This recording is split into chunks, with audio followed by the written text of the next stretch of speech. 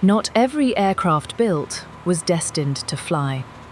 Some were too ambitious, others too flawed, and a few just never stood a chance. Welcome to FlyHigh Hub, where we explore the skies and the stories that never made it off the ground.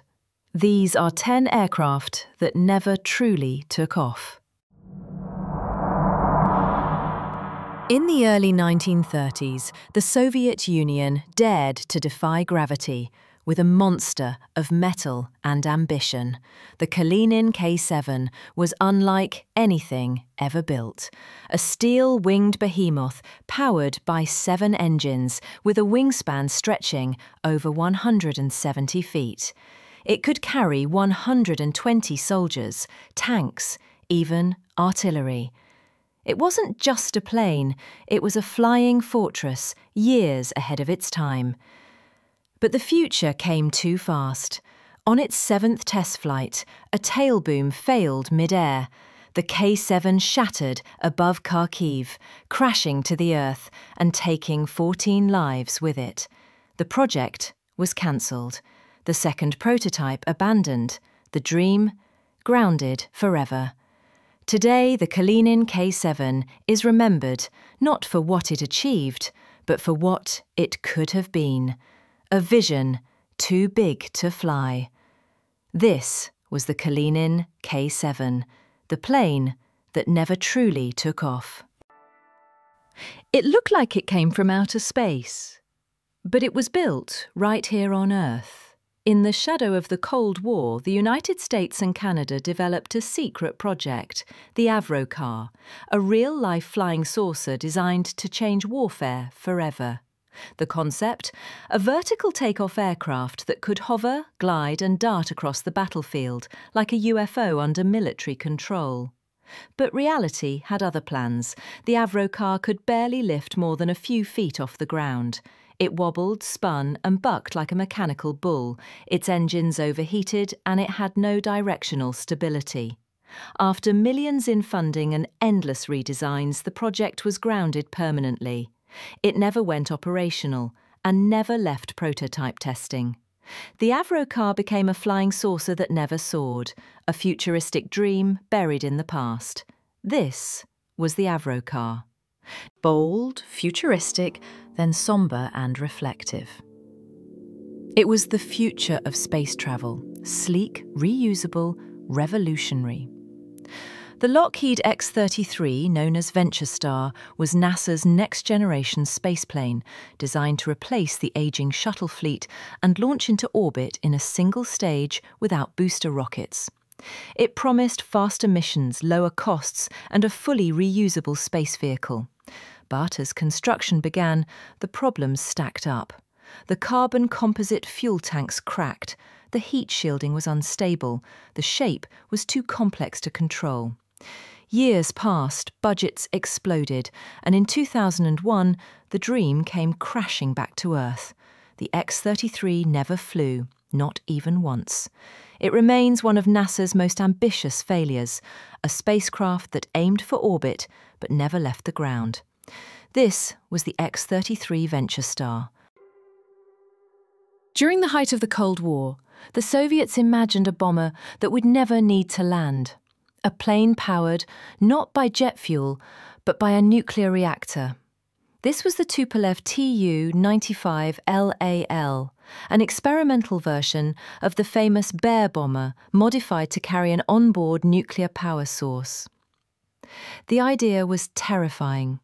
Infinite flight range, no refueling, just endless patrol, with nuclear radiation humming inside. Test flights began in the 1960s, but the engines weren't nuclear yet. They were conventional, while engineers studied the reactor's impact on the crew. The results? Frightening. Radiation shielding weighed too much. Crews were exposed to deadly doses. One miscalculation and a crash could turn into a Chernobyl in the sky. The project was cancelled before it ever went fully nuclear. This was not just a plane that failed, it was a nightmare that never left the runway. This was the Tupolev Tu-95LAL. In the late 1940s, the United States wanted more than a bomber. It wanted a next-generation war machine, faster and more advanced than anything that came before. Enter the Boeing XB-55, a powerful, high-altitude strategic bomber designed to replace the B-47. Equipped with turboprop engines and sleek, swept wings, it was a bold step forward, on paper. But as engineers worked on the design, something unexpected happened. Jet engine technology exploded. Within just a few years, the turboprop-powered XB-55 was already obsolete, outrun by the very future it was trying to reach. So before a single prototype was built, the project was quietly cancelled. No hangar rollout, no test flights, just an idea buried in the archives of Cold War aviation. It wasn't a failure of engineering, it was a victim of progress. This was the Boeing XB-55. In post-war France, engineers envisioned a new breed of interceptor, a spearhead of the skies, fast, futuristic and dangerously bold. This was the Leduc 22. A radical fusion of jet and ramjet engines built to intercept enemy bombers at supersonic speeds. It looked like a missile with wings. No cockpit canopy, no air intake as you'd expect. It was designed to pierce the sky. But the timing was all wrong. Ramjet technology was still immature. The aircraft was complex, heavy and politically unsupported. It completed just one manned flight, and that was the end. The French government pooled funding and the project quietly vanished. No squadron, no successors. Just a single, daring prototype left behind. The Leduc 22 wasn't a failure of design. It was a victim of the future arriving too soon. This was the Leduc 22. In the final years of World War II, Nazi Germany designed a bomber unlike anything the world had seen. A flying wing built for stealth, range and destruction. This was the Horten H.XVIII, an intercontinental aircraft designed to fly from Berlin to New York, drop its payload and disappear. Its smooth, tailless design gave it a low radar signature, decades before the word stealth even entered military vocabulary. The plan was clear: strike fear into the heart of America with a silent, ghost-like machine. But the war ended before the Horten could take flight. Not a single prototype was completed. The blueprints were seized by the Allies, and some believe they helped inspire the future of stealth, including the B-2 Spirit, a Nazi dream that never made it off the page. This was the Horten H.XVIII. Most aircraft are built to fly. This one was built to crash. Meet the Northrop XP-79, an experimental flying wing designed during World War II. Not to fire missiles, but to physically ram enemy bombers out of the sky.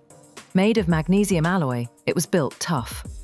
The pilot flew it lying down face forward, like a missile with a heartbeat. Its job? Smash into enemy aircraft, slice through wings with reinforced edges, and somehow keep flying. But it never got the chance. On its very first powered flight in 1945, the XP-79 spiraled out of control. The pilot ejected too late and tragically lost his life. The project was scrapped within days. The military lost faith and the skies were never round. It was one of the most bizarre concepts in aviation history and one of the shortest lived. This was the XB-79. It looked like a bullet with wings. The Douglas X-3 Stiletto, designed in the 1950s to slice through the sky at Mach 2 and shape the future of supersonic flight. Built from titanium and powered by twin turbojets, the X-3 was sleek, sharp and stunning on the runway. But the engines couldn't deliver. Despite its appearance, the Stiletto struggled to exceed Mach 1, often topping out slower than expected. Worse, its handling was dangerous. On one flight, a pilot nearly lost control due to violent roll coupling, a phenomenon nobody had predicted. Just 26 test flights later, the X-3 was grounded.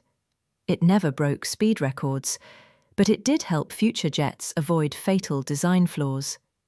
A failure in flight, but a lesson in engineering.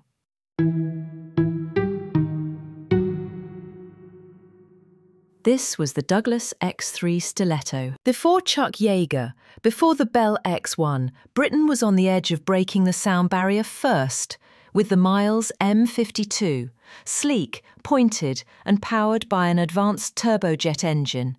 The M52 was designed in the 1940s to fly at over Mach 1, at a time when most aircraft couldn't even imagine it. It featured one of the world's first fully movable nose cone stabilizers, a design that would later appear on the American X-1. But just months before testing, the British government pulled the plug, citing budget cuts and fear of pilot safety. The programme was abruptly cancelled, and no manned version was ever flown. Tragically, Britain lost its chance to lead the supersonic era. The technology was quietly handed over to the US, and the rest is history. This was the Miles M52. Thanks for flying with us through another forgotten chapter of aviation history. If you enjoyed the ride, don't forget to like, subscribe, and hit the bell so you never miss the next aircraft that almost made it. Got a rare plane you think deserves a spotlight? Drop it in the comments. This is FlyHigh Hub, where the sky is full of stories. See you in the next flight.